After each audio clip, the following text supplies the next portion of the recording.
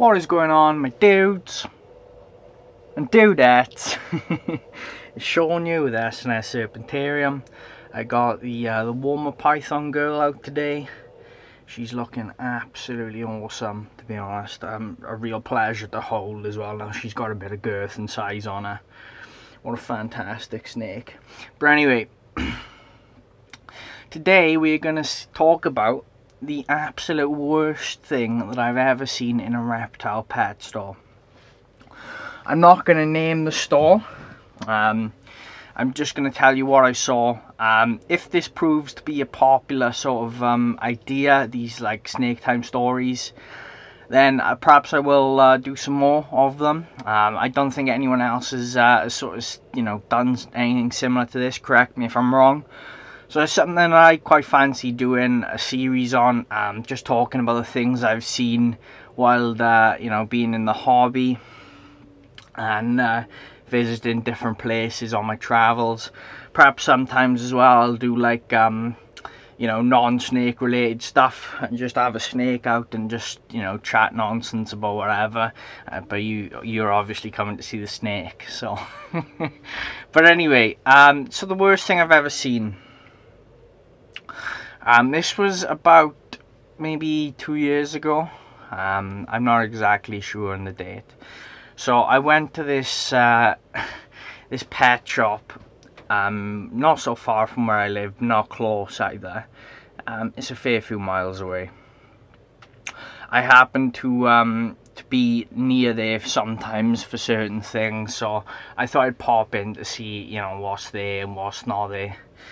It's a store that I used to buy food from when I first got snakes and stuff like that, when I was first in the hobby, because I used to live up there for a bit for my studies and stuff. But yeah, so I went in and I was looking around and I saw these, I think they were, I don't know what kind of turtles they were.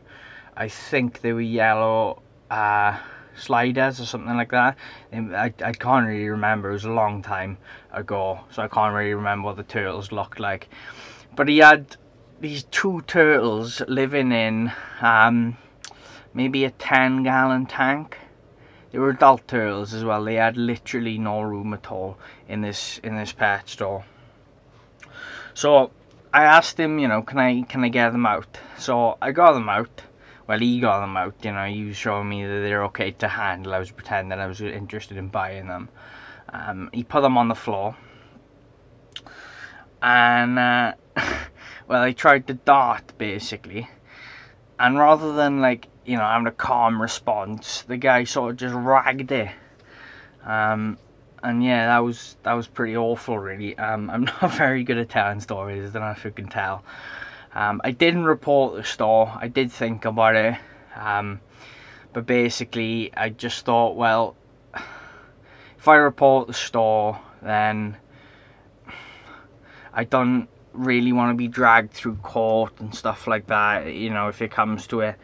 And at the end of the day, I know all pet shops do have inspections and stuff, so the inspector is clearly aware that a lot of the animals in that store or shop are living in far too small of enclosures. Enclosures that not even the worst breeders would think about keeping them in.